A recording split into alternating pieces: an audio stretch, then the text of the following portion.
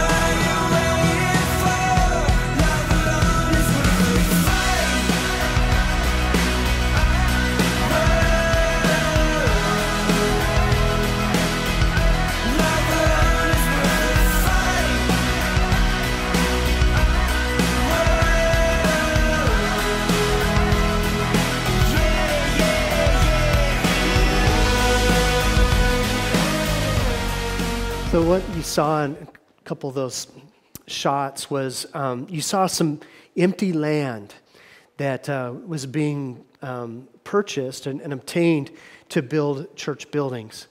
And then also what you saw with some of the distribution was we were working with Samaritan's Purse on a distribution location. And it's really interesting how Samaritan Purse has really made an impact through their aid as well, and the networking that is going on through that. And then you saw people out in the forest, and we actually had church out in the forest because it was too dangerous to be in any of the buildings. And so we found a beautiful place. It was like a cathedral, natural cathedral. And as we were having church, it was like being like back in Bible times. You felt like it was like the Apostle Paul or somebody, standing up, and all these people are just standing around or sitting around. But also we had a couple water buffalo walk through our church service, and that was a first. And they weren't friendly; they were kind of mean, but we still had church, and it was good. What I'd like to share with you just for a few moments here is the words of Jesus. And, his words, if we obey him, if we respond to him just with a simple faith and trust, and it'll help us. It'll go well with us when we do that. And the first scripture I want to share with you is Matthew 24:14. And Jesus says, "This gospel of the kingdom will be preached in the whole world as a testimony to all nations, and then the end will come." There's two-word phrases here that I'd like to point out. One of them is the whole world, and all nations. He says, "This gospel shall be preached to the whole world and all nations. It will be testimony to." The gospel is the power of God unto salvation. Romans 1 says, "I'm not ashamed of the gospel of Christ, for it's the power of God unto salvation." What is that? Jesus Christ, Son of God, come to earth to take our sins, bore our sins in his own body. When he hung on a cross, he died and paid the sacrifice. For the punishment of our sin, he was buried and rose again. It's pretty simple message, yet in that, as I even just spoke that, it's the power of God was released. You say, wow, those were very simple words. But when somebody can believe that, there is the power that transforms a life that has been separated from Christ, from God, from God's original plan and purpose. And there is a reuniting through a life-giving presence of God who comes in and makes you a new creation in Christ. It's the power of God unto salvation. Now, this message must be preached in all the world, the whole world, to all nations, and then the end will come. We know the end is near, don't we?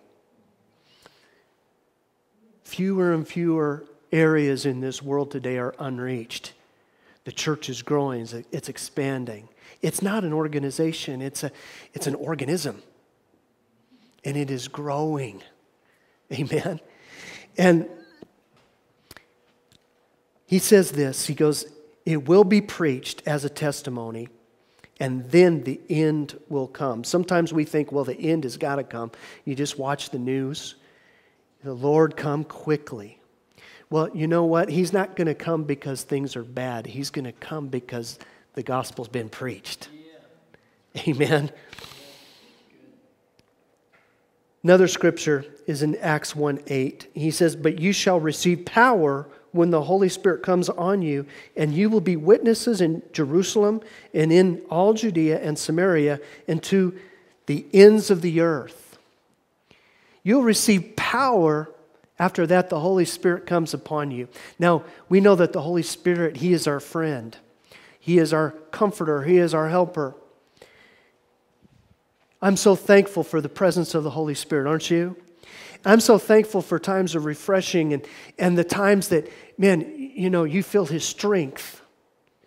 And it helps you in times of weakness. But you know what? He comes on you for a kingdom purpose that connects your witness to the whole world. He said, you will be witnesses unto me. Now, a witness in a court of law, a witness will tell what has been said, done, or what has happened because he has seen it with his eyes, experienced it. Do you know what? That's what God wants to do through the work of the Holy Spirit, is He wants you to be a witness unto Him. That means that you are experiencing God happenings in your life. Amen? He's coming through for you. There's breakthroughs. There's provision. There's healing. There's deliverance. There's victory in your life. You're able to walk away from life-controlling habits because you have experienced the power of the Holy Spirit on your life. He says, you will be witnesses unto me. You know what? The world doesn't need just a hearsay gospel. Well, I hear it was about what God has done in somebody else's life. They need someone who has experienced Christ Himself. Amen? And that's what the work of the Holy Spirit will do. He'll come on you to make you a witness. And I like this. He says, he talks about the regions, in Jerusalem, in Judea and Samaria, and to the uttermost parts of the earth. There's a whole representation of the locations of the expanse of our witness. And you notice he didn't say just Jerusalem, but he talked about the ends of the earth. Do you know that you and I are really, when these words were spoken here in Menominee, whatever was happening at that time, it was the uttermost parts of the earth. Come on now, right? I am so thankful that you and I are products of the Great Commission. Of people going. The words of Jesus were adhered to, followed. Some people go, okay, I'm going to take the gospel. And because of their obedience, you and I are sitting here today in this church. I heard the gospel. My dad gave his heart to the Lord because somebody chose to share their faith with Him. And so, it's a very natural, organic thing for us to advance the kingdom of God just by being a witness. A testimony is so powerful. Amen? Jesus said this as well. In Matthew 9:35, it says, Jesus went through all the towns and villages, teaching in their synagogues and proclaiming the good news of the kingdom, healing every disease and sickness. Now, these next words are so precious. I love this. It says, and when he saw the crowds, he had compassion on them because they were harassed and helpless like sheep without a shepherd. Then he said to his disciples, the harvest is plentiful, but the laborers are few. Ask the Lord of the harvest, therefore, to send out workers into his harvest field. See, there is a time of harvest that we are living in right now, and the laborers are those who are his witnesses, those who will go. And what I want to share with you today is that you can go. You can be a part, not just locally here in Menominee, but your effect, your witness can touch the whole world. Even if you don't get a plane ticket and go to another land, you being a part of Liberty Christian Center is the organism that will touch the world. And I want to encourage you with that. You are a missionary. Our slogan, our motto is this, everyone a missionary. Say that with me, would you? I'm a missionary. Say it again. Now, I'd venture to say that some of you, that was the very first time you've ever said that. But it's true. You are a missionary. You know, if you're just watching the news, you can be discouraged. Maybe some of the things that have happened, even the last couple days. But I don't want you to get discouraged. I don't want you to be sad. I don't want you to lose hope. Because really, we're on the winning team. We're not going to lose. We're going to win. Amen? You know, I want to just share some things, some broad statistics of what's happening in the world. Do you know that there is an amazing harvest that's taking place in Asia, in South America, in Africa? And the church is growing, multiplying by leaps and bounds. You won't hear that on the evening news. Even though the church in other parts of the world is declining, stagnant, you know, there are Christians in every nation today. They might be few, they might be, they might be flying under the radar. They're not really in public view, but the church is alive in every nation of the world today. Amen. Evangelical Christianity has grown faster than any other world religion or world movement or religious movement. Pentecostals and other charismatic movements have grown beyond expectation. The fastest growing churches are among the Pentecostals worldwide. Many of the world's least reached peoples have received the good news in just recent years. In many cases, nations who didn't have any known believers 10, 20 years ago, now have churches that are growing and are thriving. There are nations in this world now that are sending missionaries. In fact, the United States has been replaced as the leading, and Britain too. Britain and the United States at one time were the leaders in sending missionaries into the world. Today we've been replaced. Nations like Ethiopia, Nigeria, Brazil, the Philippines, South Korea are sending missionaries by the droves into the world. Amen. In fact, even America, we're getting missionaries from some of these nations who are coming to the United States. Man, see, the gospel is not a white man's religion. It's not just a Western, it's not just a British religion. It's a world. Jesus died for the world, amen? And so You know, Bryce, our son Bryce, he's working with World Compassion, and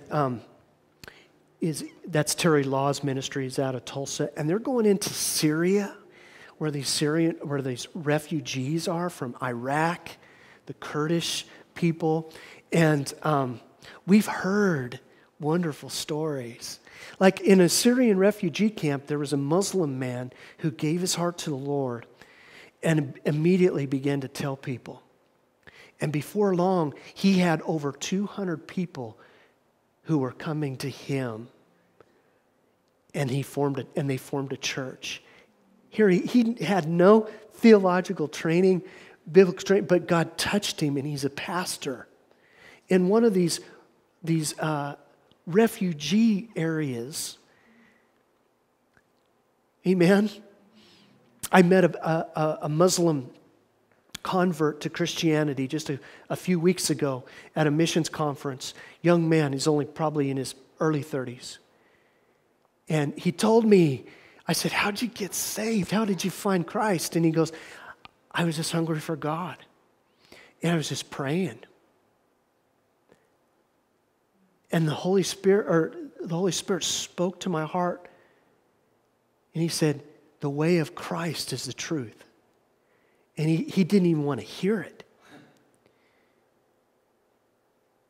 And as he continued to just be in the presence of God, he opened up his heart and received Jesus as his Lord and Savior. Now he said his heart went about a month ahead of his head, because his head was saying, what are you doing? You're going to get your head cut off. But I tell you what, there was no fear in this man, young man, about being a Christian. Amen? I asked him, I said, what is the key to reaching a Muslim? How would I reach a Muslim? He said, don't try to proselytize them. Don't try to win them to Christ. Love them. Find a way to serve them. Be their friend. Care about them. You know, there's so many things that, you know, we hear in the news, and we can put up this prejudice wall where if we see anybody that even looks like a Muslim, we can have an opinion and form and be very, very closed to them. Listen, church, you're going to make a difference when you just let the love of Christ flow out. Yeah. Amen? Yeah. I venture to say there's probably Muslims here in this city.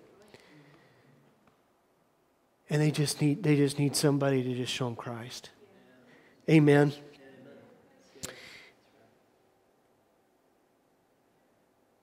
You know, I grew up in church, and my dad is a pastor, and great church, great family.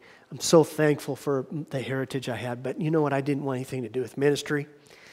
I didn't. My dad, you know, I'd see him preach, and they'd say, you're going to be just like your dad. And you know how kids can be a little embarrassed of their parents? You know, and that's what I was. I was a little embarrassed. I'm like, oh, man, I don't want to be like him. And it was a little bit of just rejecting that. And so I remember just having a very selfish idea of what my life should be like.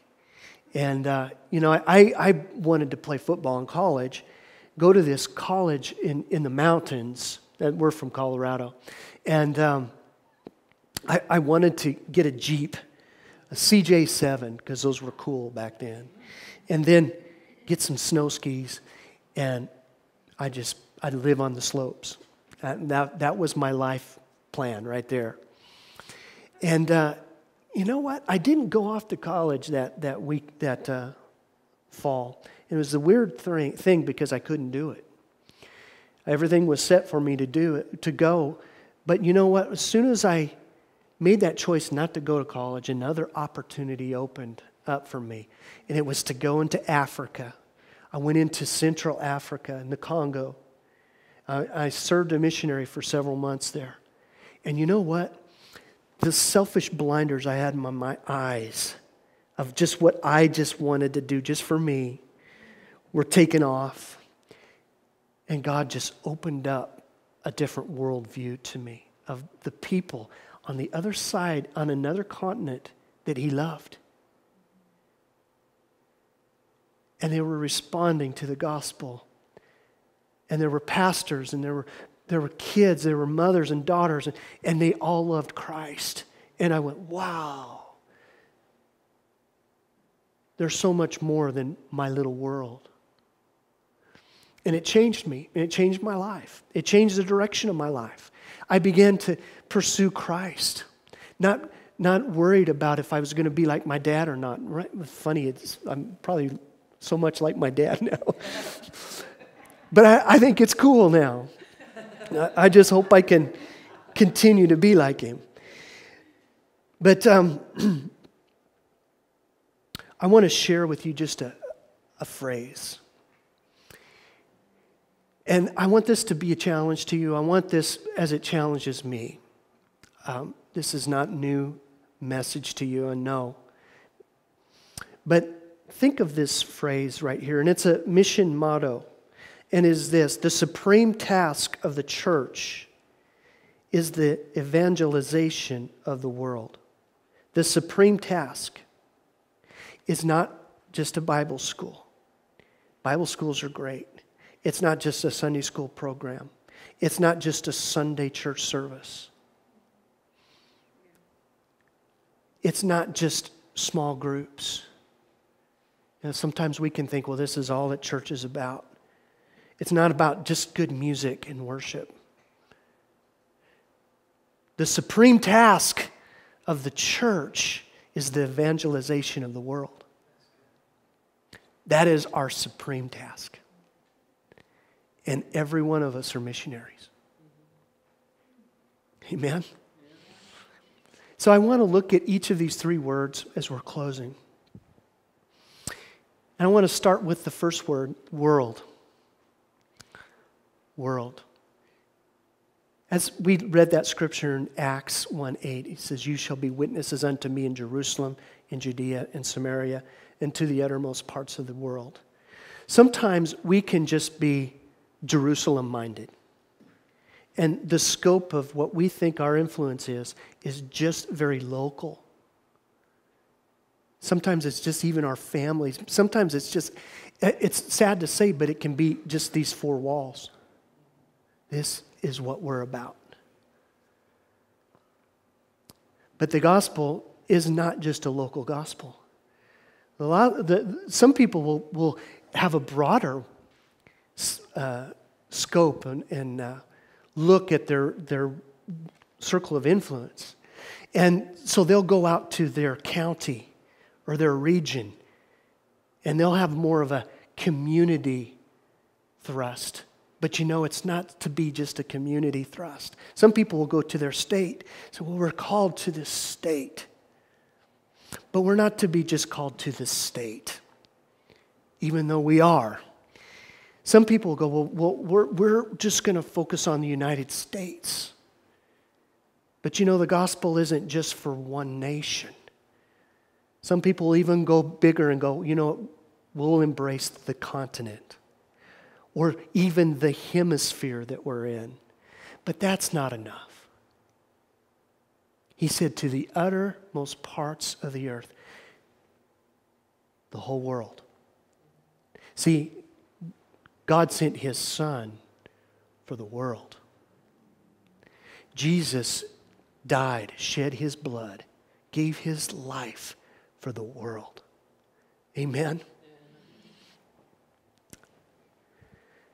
The next word I'm going to share with you is supreme. See, we have wonderful ministry opportunities within the church that build the body of Christ. They build the body of Christ for the supreme purpose of the evangelization of the world. Amen? You may be a Sunday school teacher. I remember having wonderful people in our church who brought me up. It wasn't just my parents, but godly examples, men, women. Do you know that you're such an integral part of this church? What you bring to this church goes beyond what you can even imagine. even to the kids that come in, you're creating an environment whereby other people can receive Christ and receive from Him. You're a part. It doesn't just happen from the platform. You're creating this environment. But I remember this. I remember how important it was for the expression of world evangelism to be coming out of different facets of our church. Our Sunday school teachers, our children's church, our youth ministers, the times we'd have missionaries in the church. It kind of got put into the DNA of us, of our church, that we have a supreme task. And it's not just, for me, it was Burlington, Colorado. It's not just Burlington. We're going to touch the world. So it's not just Menominee, but it is the world, and it is the supreme task. When you do that, it sets a course of sowing and reaping into your church. All of a sudden, everybody is sowing for a kingdom purpose. They're coming, serving in children's ministry, serving on the worship team. They're serving there in here and there for a grand kingdom purpose, not just a local purpose. And you're sowing seeds in that kingdom purpose. And you know what happens when you sow? You're going to get a harvest back in your house. Amen? Which brings us to the last word that I want to bring out in this slogan here. The supreme task of the church is world evangelism. World evangelization. The church. The supreme task of the church. The church. You are the church. You are the body. It's not left to Scott and Sue. Oh, they're our missionaries. No. You are the missionaries. God will do more with us. You know what? When we go to Nepal, we are ministering to missionaries, not just nationals there. We're putting into them the vision. They are missionaries. And you know what? They are going. They're going into China, in Tibet. Now, you may not want to go overseas. That shoe may not fit on your foot. That's okay. You might think, you know what? I cannot handle spicy food. I'm with you. I got to be careful with what I eat. But you might be, just give me a cheeseburger and I'll be at church every Sunday. I'll serve and you know what I'll give? And there's no pressure to do anything other than what God puts on your heart. But you do need to be challenged with the elevation of this call. How magnificent it is, and that you have a part in it. Now, if you can't go, you can send, and you can pray. And you can be a part of a church like this that has a heart for the world. And you just be in your part, just doing your part. It's going to get to where this church, I believe, has people in here who will touch the world. That this church will touch the nations. I believe it. Because it's God's plan. It's just natural. It's just the way it should be. Amen. Praise God. Thank you for listening to Liberty Christian Center's podcast. To partner with this ministry or for any additional information, please visit libertychristiancenter.org.